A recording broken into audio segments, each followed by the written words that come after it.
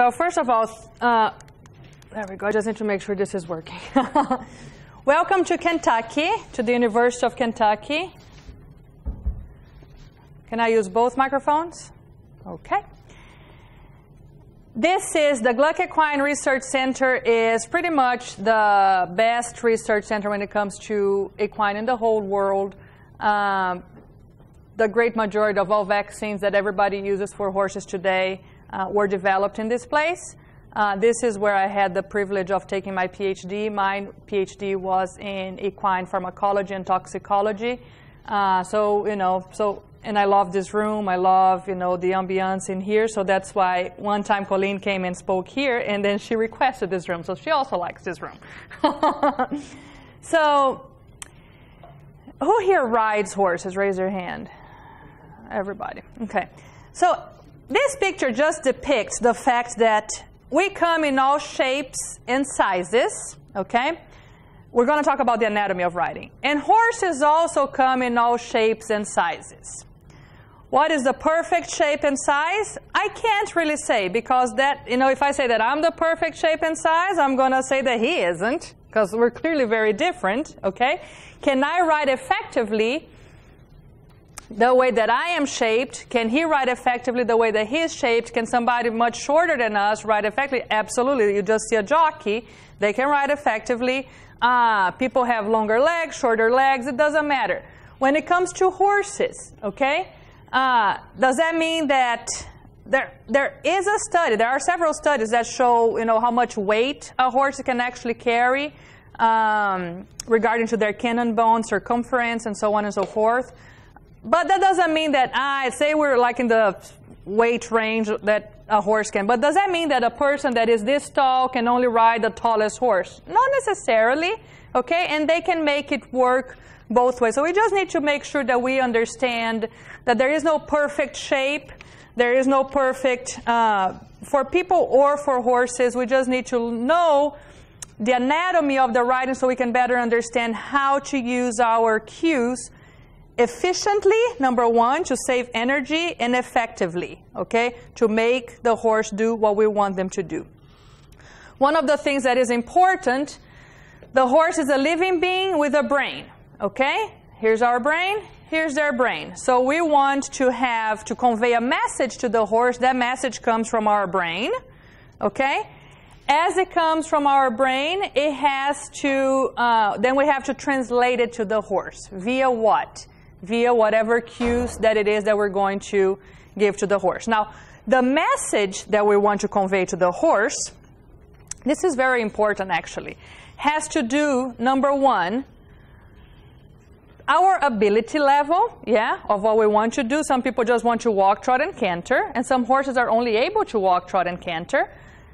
But one of the things that is very, very important is our emotions. Okay, do you guys know that our emotions play a huge role with the way that we ride? If we are mad and angry, our horses, because our body is going to be in contact with the horse's body. So the horse is going to feed up on that. Now, you may have a saint, okay, that you're angry, and not saint like Colleen's horse, but a saint of a horse, that you're mad and angry, and all he's going to do is like, yo, chill, I'm here for you. Or you may have a mare that you're mad and angry, and all of a sudden it's like, okay, is today the angry day? I'm with it. Let's do this, okay? And we're both like, so it depends, okay, of the type of horse that you have.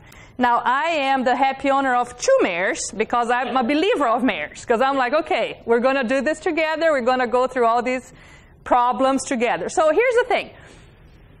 We have our emotions. Do horses have their emotions? You better believe it, okay? So here in Kentucky, the weather changes every day, okay? We have had a wonderful week with mild weather. But sometimes it's 80 degrees, 90 degrees outside, and the next day is 60, okay? Horses get very emotional those days, right? So this is one of the things. So here, our brain is trying to convey this message to this horse.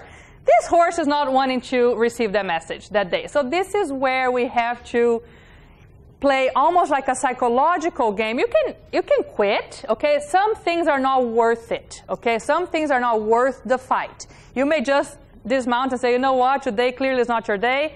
today is not my day, let's just quit, and tomorrow we'll pick it up from where we left. Or you can fight through it and try to get someplace. Sometimes you're going to be successful, sometimes you're not going to be successful.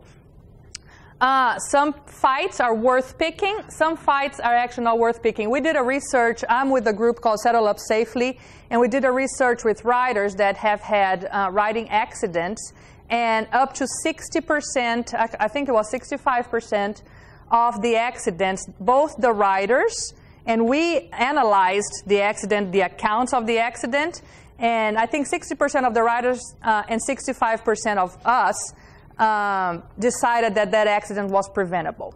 So the person says, you know, and then the horse looked kind of off, that they felt off, but I went anyway, and then they go and then they break an arm. Okay, so this is one of the things that is very endearing in my heart, that if you feel that that day is not your horse day, I wouldn't just cowboy it out. I would say, you know what, I don't need this.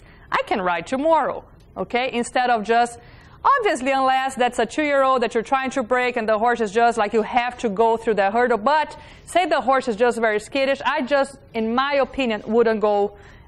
You'd say you have a 10-year-old horse, a mare, she's in heat that day. Why would I pick that fight? I can ride her tomorrow. She lives in my backyard, okay? So am I a wuss for doing that? Maybe. After I had my child, he's 18 months old, I became the biggest wuss in the world. I'm like, okay, now I have more. I just cannot just die, okay? I need to go and like make dinner tonight. So that's one of the things that we have to say. The other thing that I think, I don't know if I'm going to say this, but here's one of the things too.